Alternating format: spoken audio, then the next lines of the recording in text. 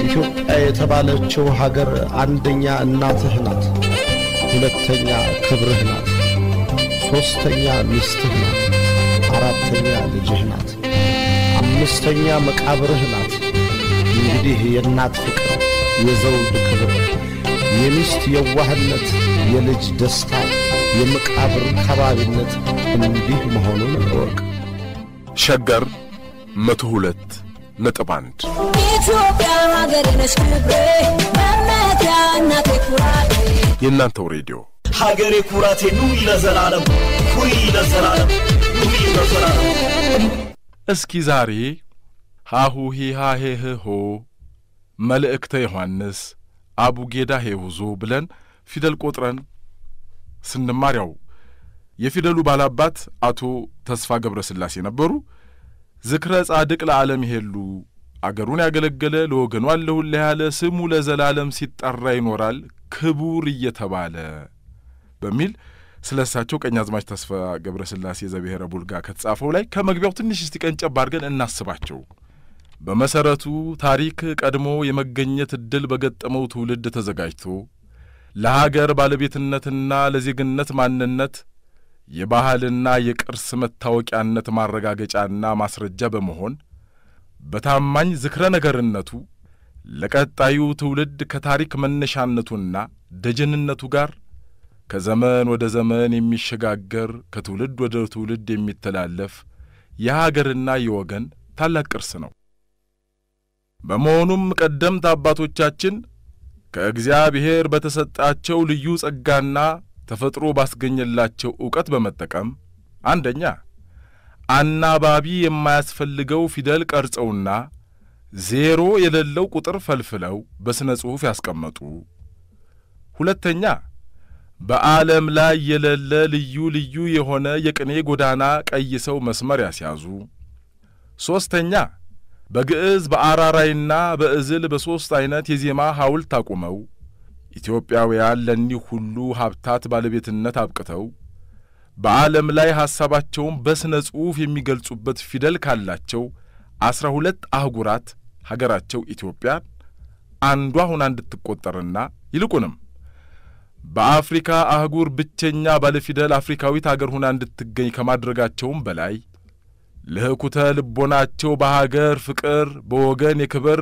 መንፈስ እሳት እየፈላ ሚስጥርን ከሚስጥር በማያያዝና በማቆራኘት ቋንቋን በቋንቋ እየተረጎሙ ለኛ ለኢትዮጵያውያን የሥነ ጽሑፍና የታሪክ ቅርስ ያበረከቱ አባቶቻችን ሊቃውንት እጅግ የተመሰገኑ ናቸው።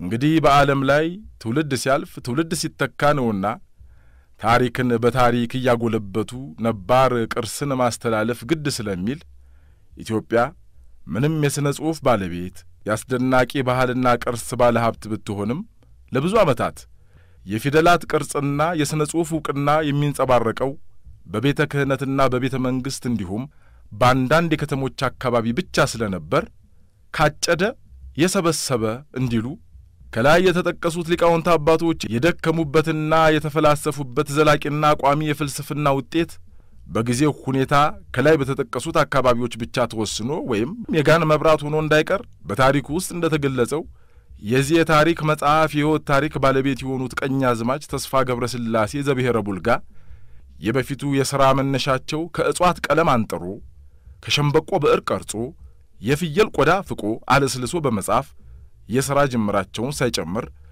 በ1916 ዓመተ ምህረት ሃ ሁ ዕውቀት ይስፋ ድንቁርና ይጥፋ ይህ ነው የኢትዮጵያ ተስፋ የሚለውን መፈክር የህትመት መነሻ አድርገው የፊደል ዕውቅና በመላ ኢትዮጵያ ተስፋፍቶ ባፋጣኝ ለማንኛውም ኢትዮጵያዊ ትምህርት እንዲዳረስ በማድረጋቸውና ከዚያም ያስተሳሰባቸው አድማስ እየሰፋና የሥራ ልምዳቸው ከጊዜ ወደ ጊዜ እያደገ በመሄዱ ልዩ ልዩ የጸሎት መጻሕፍትንና ታላላቅ ቅዱሳት መጻሕፍትን በህትመት እያባዙ የኢትዮጵያን መልክዓ ፊደልና ስነ ጽሑፍ ከሀገር ውስጥ አልፎ ለውጭው ዓለም በማስተዋወቃቸው ከላይ የተጠቀሱት የሊቃውንት አባቶቻቸው ክብር ተሳታፊ ከመሆናቸው ጋር ተስፋ ገብረስላሴ ዘብሔረ ቡልጋ ለመላው ዓለም ምእመናን የዘላለም ሕይወት ምግብ አዘጋጅና ከፋፋይ የሚል የክብር ስም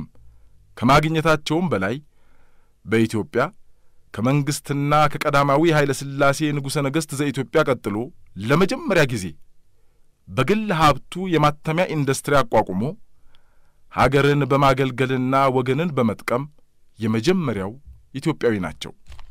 ቀኛዝማች ተስፋ ገብረ ሥላሴ ዘብሔረ ቡልጋ። መጽሐፍ ላይ ደግሞ ራሱን የመጽሐፉን ርዕስና የመጀመሪያ ጽሑፍ የሆነውን የሰርቆ አደሮች ስብሰባ የሚለውን ልጋብዛችሁ። የሰርቆ አደሮች ስብሰባ ሰሞኑን በአዲስ አበባ አንድ ትልቅ የስብሰባ አዳራሽ ውስጥ የአዲስ አበባ ደረጃ 1 ሌቦች ስብሰባ አድርገው ነበር። የስብሰባው መሪ ቃል የሕዝቡን ጥያቄ ለመመለስ ሌቦች ምን ሊያደርጉ ይችላሉ የሚል ነው። ስብሰባው እንደተጀመረ አንደኛው የታወቀ ሌባ እጁን አወጣና መፈከሩ ላይ የተጠቀስንበት ስም ትክክል አይደለም፣ ገጽታችንን የሚያበላሽ ነው ሲል አስተያየት ሰጠ። ጭብጨባው አዳራሹን ሞላው። ታዲያ ምን ይሁን? መቼም ሌባ መሆናችን እርግጥ ነው አሉ ሰብሳቢው። ጣየም አርጉት፣ እንደ ባለጌ ጥፊ ድርግም አይደረግም አሉ ሌላ አስተያየት ሰጪ። እኮ ምን እንባል? ሌሎቹ ሰርቶ አደር፣ አርብቶ አደር፣ ወጥቶ አደር፣ አርሶ አደር ከተባሉ እኛ ደግሞ ነጥቆ አደር ነው መባል ያለብን። የምን ሌባ ነው? ጻደቀ ይሄ ነጥቆ አደር። የሕዝቡ ምሬት ጨምሯል። ሕዝቡ በሌቦች መማረሩን በተደጋጋሚ እየገለጠ ነው። አንድ ቀን መሳሪያ ቢያጣ እንኳን አካፋና ዶማ ይዞ መነሳቱ አይቀርም። ከተንከተከተ እሳቱ ጨምሮ ክዳዱን ይገፋል የፈላበት ሽሮ ሲባል አልሰማችሁም?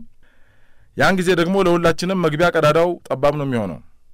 ለዚህ ጉዳይ እኛም ራሳችን መፍትሄ ማምጣት አለብን አሉ ሰብሳቢው። ስንናገር ለይተን መናገር አለብን። ሌባ ሁሉ አንድ አይነት አይደለም። ኩሩ ሌባና ልክስክስ ሌባ፣ ጨዋ ሌባና ባለጌ ሌባ፣ ሸቃጭ ሌባና ኢንቨስተር ሌባ፣ ነጥቆ ያጅና ነጥቆ ገንቢ፣ ገፋፊ ሌባና ለካፊ ሌባ እየተባለ የሚዘረዘሩ ብዙ አይነቶች እኮ ናቸው ሌባ። በስመ ሌባ ሁላችንም መሰደብ የለብንም። አንዱ አይደለም፣ አንዱ ትልቁ የታወቀው ሌባ ናቸው ነው አይደለም ናቸው ይሄን የሰጡት። ሰብሳቢው የተገረሙ ይመስላል። አገጫቸውን በእጃቸው ይዘው እኔም እናንተን ያህል ባይሆንም መቼም በዚሁ ስም ተጠርቻለሁ። አሁን የዘረዘርከው ግን ምንድነው? ሰውየው ዕውቀት በመጠየቁ ወንበሩ ላይ ተገላብጦ ተቀመጠና ጉሮሮውን ጠራርጎ መቼም ዕውቀት ማካፈል ደስ ይለኛል።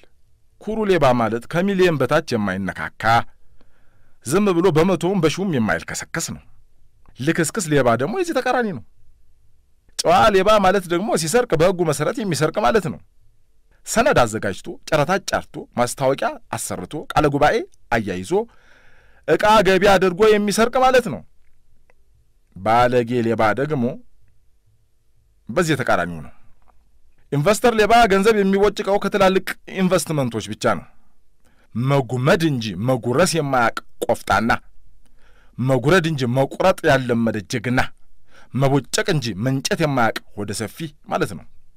ሸቃጭ ሌባ ግን ከገቢውም ከወጪውም ከሱቁም ከህብረት ሱቁም የሚቀነጣጠብ ቀነጣጣቢ ነው። ነጥቆ ያጅና ነጥቆ ገንቢ ስለሚባሉት የሌባ አይነቶች በደንብ በመግለጥ አለብኝ መሰለኝ። ቆይ ነጥቆ ያጅ ሌባ ማለት ካገኘ በኋላ እዚህ ሀገር የማይቀመጥ ሌባ ነው። ይህ አይነቱ ሌባ በሀገሪቱ እድገት እንቅፋት ነው። የሀገርን ገቢ ወደ ባዕድ ሀገር የሚያሸሽ ከሃዲ ሌባ ነው። የሀገር ፍቅር ስሜት ፈጽሞ የሌለው ሌባ ነው። እዚሁ ነጥቆ እዚሁ መብላት ሲገባው ሀገሩን ከርቶ ወጥቶ የሚበላ እኛ ወጥቶ በል ሌባ ብለነዋል። ነጥቆ ገንቢ ሌባ ግን አገር ወዳድ ሌባ ነው። እዚሁ ነጥቆ እዚሁ ፎቁንም ፋብሪካውንም ሆቴሉንም እርሻውንም ይገነባል። ለሀገሩም አጥብቆ ያስባል።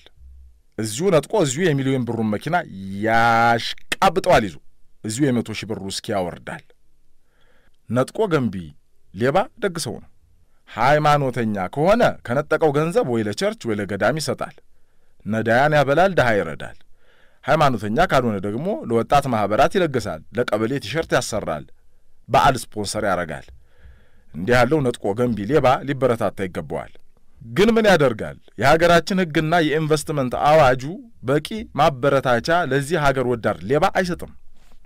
በመጨረሻ የማብራራላችሁ ገፋፊ ሌባና ለካፊ ሌባ ስለሚባሉት ነው። ገፋፊ ሌባ ማለት ስጋ ሲበላ አጥንት የማያስቀር፣ እንጀራ ሲበላ ሞሰብ የማይተርፈው፣ ሻይ ሲወስድ ከነብርጭቆው የደራሲውን ድርሰት ወስዶ የደራሲውን ስም የሚያጠፋ፣ ሚስቱም መንጠቁ ሳያንሰው ባሏን የሚገድል፣ በመሬትህ ላይ ባለ 9 ፎቅ ሊሰራ አንተም በ9ኛው የኮንዶሚኒየም ፎቅ ላይ የሚወረውርህ፣ 50 ዓመት የኖርክበትን ቤት ወስዶ ከከተማው 50 ኪሎ ሜትር አውጥቶ የሚጥልህ ማለት ነው። ለካፊዎቹ ሌቦች ዝም ብለው ነው እዚህም እዚያም ለኮፍ ነው የሚያረጉት። ሰውየው ማብራሪያውን ሲጨርስ አድናቂዎቹ እየሳቁ አጨበጨቡ። ሰው የልቡን ሲነግሩት የኮረኮሩት ያህል ይስቃል ይባል የለ። ታዲያውን መፍትሄው ምንድነው አሉ ሰብሳቢው። ነገሩ ስብስብ ብሎባቸው አንዱ እጁን አወጣ። ለችግሩ መባባስ ዋነኞቹ ተጠያቂዎች ከመሃልና ከታች ያሉት ሌቦች ናቸው። አሁን እኔ ኩሩ ሌባ ነኝ። ልስረቅ አልስረቅ ሰፊው ሕዝብ አያውቅም። ይኸውልዎት መንገድ ላይ ያለችውን ዛፍ የሚቆርጠውን እንጂ ደን ውስጥ ያለውን ዛፍ የሚቆርጠውን ማንም አያየው። አሁን ለኛ ችግር የሆኑብን የመንደር ዛፍ ቆራጮች ናቸው። ለካፊ ሌቦች ከስኳሩም ከጨውም ከድንቹም ከሸማቹም ይቀነጣጥሙና ሕዝቡን ያነሳሱታል። ሕዝቡ እኮ ስኳሩ ወደ ሸማቾች ከገባ በኋላ አለቀ ሲሉት እንጂ መጀመሪያውኑ ወደ ሸማቾች ባልመጣው ስኳር ላይ አይበሳጭም። 50 ኩንታሉን ወስደን 50 ኩንታሉን ሩብ ኪሎ ብናከፋፍለው ተመስገን ብሎ ነው እኮ ወደ ቤቱ የሚሄደው ይሄ ሕዝብ። ስራው ግልጽነት ያለው እንዲመስል ደግሞ የመጣውን 50 ኩንታል ከሴቶች ከወጣቶች ከአዛውንት የተመረጡ ኮሚቴዎችን አሰልፎ እኩል እንዲያካፍል ማድረግ ነው። ልክ ነው አለ አንዱ ሰርቆ አደር ኢንቨስተር። ሕዝቡ መብራት ተቆራረጠብን አለ እንጂ የመብራቱን ኬብል እነማን ናቸው ከውጭ የሚያስገቡ ብሎ ጠየቀ።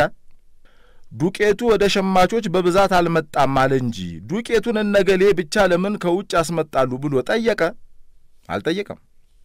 ኮንዶሚኒየም በትክክል አልደረሰኝም አለ እንጂ እነገሌ የከተማ ቦታ በካሬ 3000 ብር የሚጫረቱት ብሩን ከየት ቢያመጡት ነው ብሎ ጠየቀ? አልጠየቀም። እገሌና እገሌ የተባሉ ዋና አከፋፋዮች ለምን አስወደዱብን ለምን አሳነሱን አለ እንጂ ግን እነርሱ የውጭ ምንዛሪ ከየት ያገኙ ነው ዕቃውን ከውጭ የሚያመጡት ብሎ መቼ ጠየቀ? ስለዚህ ችግሩ ከታች ያሉት አቀባባይ ሌቦች አሰራሩን ስላላወቁበት ነው ማለት ነው። አያችሁ ሕዝቡ የዋህ ነው። በጥፍር ስትቧጭረው ጥፍሩን ቁረጡልኝ ነው የሚለው። አትቧጭረኛ አይልህም። ሰውየው እኮ የቧጭረው ጥፍር ስላለው አይደለም፣ በጥፍሩ እንዲቧጭር የሚያዝ ጭንቅላት ስላለው ነው። ሕዝቡ የቧጫሪውን ጥፍር አስቆርጦ ወደ ቤቱ ይገባል። ለተወሰነ ጊዜ ቧጫሪው ዝም ይላል። ቆይቶ ግን ጥፍሩ ሲያድግ መቧጨሩን ይቀጥላል። መጀመሪያ ጥፍሩን ያሳደገው ተቧጨር ብሎ መብት የሰጠው ማን ሆነና? አሁንም የሚያስቸገሩን ራሶች አይደሉም ጥፍሮች ናቸው። እንደ ድጓ ድራሽ በሊቃውንት ፊት ዕውቀቱን ያስመሰከረ መስሎት ትከሻውን ሰበቃ። ሰብሳቢው ግራ እየገባቸውም ቢሆን ሐሳቡን እንጠቅልለው የመቋጫ ሐሳብ አምጡ አሉ። ሁለት ሰዎች ተረዳርተው ያዘጋጁትን የአቋም መግለጫ ይዘው ወጡ። እነርሱ የአቋም መግለጫውን ሲያቀርቡ ተሰብሳቢዎች ወረቀትና እስክሪብቶ አዘጋጁ። አንደኛ፣ ህብረተሰቡ ስርቆትን እንዲጠየፍ ስለ ስርቆት በመገናኛ ብዙሃን ትምህርት ይሰጥ። ይሄ ሲነበብ 1/5ቱ በቲቪና ሬዲዮ የሚቀርበው ማስታወቂያ ለመስራት እንዴት ከባለስልጣናቱ ጋር እንደሚሰሩ ተሾካሾኩ። 1/2ቱ ደግሞ በእነርሱ ሬዲዮ ጣቢያ ይህን ፕሮግራም ለመስራት የስፖንሰር ገንዘብ ሲቦጭቁ ታያቸው። ሁለተኛ፣ በየቀበሌውና በየደረጃው ህዝቡ ሌቦችን እንዲያጋልጥ ይደረግና እርምጃ ይወሰድ።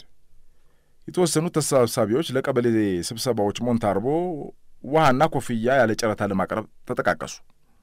ሶስተኛ፣ ሌብነትን የተመለከተ ዜማ በታዋቂ አርቲስቶች እንዲዘጋጅ ይደረግ። አርት ነክቶናል የሚሉ ነጣቂ ያደር አርቲስቶች የሚዘጋጀውን የጸረ ስርቆት ቅስቀሳ ከነርሱ እንዳይወጣ መላዘየዱ። አራተኛ፣ ስለ ስርቆት አስከፊነት የሚያስተብር ቢልቦርድ በመላ ሀገሪቱ ይተከል። የማስታወቂያ ድርጅት ያላቸው ተሰብሳቢዎች ይቺ ፕሮጀክት ከኛ አታልፍም ብለው ማሉ። አምስተኛ፣ የጸረ ስርቆት ቀን በየዓመቱ ይከበር። ቲሸርትና ኮፍያ መድረክና መስተንግዶ የሚያቀርቡ ተሰብሳቢዎች ዓመታዊ ገቢ ተገኘ ብለው ጮቤ ረገጡ። ተሰብሳቢዎቹ ሲወጡ የአዳራሹ ዘበኛ በሐዘን ለጓደኛቸው በሬ ሞተና ፍትሃት ሲፈታ ከበሮው ድምፁ እንዳይሰማ ትሽ ትሽ ትሽ ይልጀመር ከዚህ በፊት እድም ሲል ይሰሙት የነበሩት ጸናጽልና መቋሚያ ምነው ዛሬ ያለ ወትሮህ ድምጽህ እንዳይሰማ እንትሽትሽትሽትል ጀመር ብለው ቢጠይቁት የሞተው በሬ የሚመታው የበሬው ቆዳ ሆኖብኝ እኮ ነው እንዴት ከበሬ ቆዳ ተሰርቼ በሬ ሞተ ብዬ ከበሮ ልምታ አላቸው ይባላል ብለው ተረቱ ድብን አርገው ተረቱ ሁሉ ጊዜ የገና በዓል በመጣ ቁጥር የሆሳዕና አህያ በሚል ዳንኤል ታዬ ቅዠት በተሰኘው መጽሐፉ ላይ የጻፈው እጥር ያለችው ጽሑፍ ታስታውሰኛለችና እሱ ልጋብዛችሁ ዛሬ ታላቅ ቀን ነበር ለኔ ጌታዬ ነጭናጫና በሕይወቱ ደስተኛ ያልሆነ ሰው ነበር እናም የሱ የሕይወት ምሬት ወደኔ ይጋባል ተጋብቶብኝም ነበር ደጅ ብዙም ለምሳር የሌለበት ቦታ ታስሬ ነው የምውለው እና ዛሬ በብርሃን ታላቅ የፍጥረት ጌታ መምጣቱን ጆሮዬ ሹክ ብሎኝ ነበር እናም አንድ የሱ ሎሌ ወደኔ መጣ ፈታኝም አሁን ሕይወቴን ሙሉ ከተቆራመድኩበት ጠፍር ማሰሪያና ከጨቅጫቃው ባለቤቴም አላቀቀኝ ታላቅ የመንፈስ ደስታ የመንፈስ ስካር ውስጥ ገባሁ ግን ብዙም አልቆየ በብዙ ሰዎች የተከበበ በኃይለ ቃልና በስልጣን የሚናገር አንድ ሰው ፊት አቀረቡኝ እሱም የመጨረሻዋን የሞት በር ከፍቶ ሰጠኝ እስከዛን ቀን ድረስ ራሴን ከፍጥረታት ሁሉ እኩል አድርጌ ነበር የምቆጥረው ሰዎች አህያ ብለው ስማችንን ለስድብ ቢጠቀሙበትም